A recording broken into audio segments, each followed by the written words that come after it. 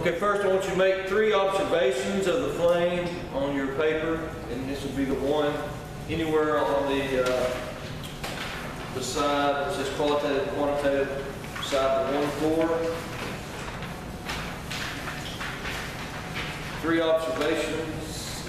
So we're looking right here. Once you make your observations here, 3 observations. First observation, if you could look closely at the flame, you'll find that the flame at the wick is blue. Flame at the wick is blue. Okay. The second region of the flame is above the wick, and it is what? There's a halo sort of what color? Can anybody see it? It's not yellow. The yellow's the top part. What's in the middle of the flame? Isn't it orange? No? Sort of black, isn't it? See that? Sort of black in here, inside the flame. And then the third part of the flame is the yellow at the top. So we have made 3 observations: blue at the wick, black in the middle, yellow on top.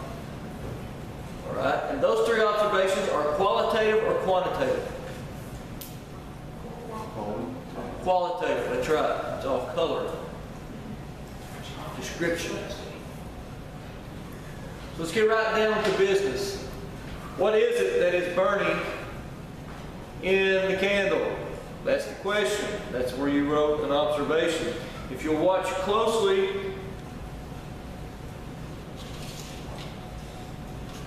get wax at work. I'm going to blow this one out and relight it without touching the wick. You ready? Okay, do you see that?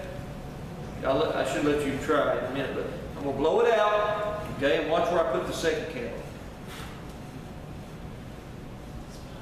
Okay, you see that? What did I light? Smoke. So that would imply what's burning: the wick, the wax, or the smoke. What would be the chemical word for smoke? Vapor. Vapor. So what is it that is burning in the candle? The wax, the wick, or the vapor? Vapor. So the candle wax melts, which is dried around the wick holds the candle wax together. The candle wax melts, as the candle wax melts and then vaporizes through the flame, it begins to burn, okay? All right, push stop.